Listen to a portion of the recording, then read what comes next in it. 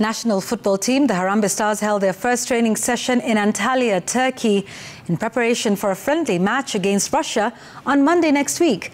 14 players were in session, with another 7 expected to join the training on Wednesday morning. The players in the Tuesday morning session included all 3 goalkeepers, Patrick Matassi, Brian Wire and Brian Odhiambo.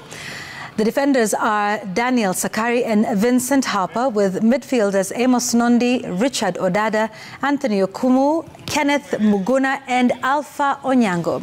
Also in training, Ovela Ochieng, Alfred Scriven, Clifton Miheso and Moses Shuma were the only forwards available.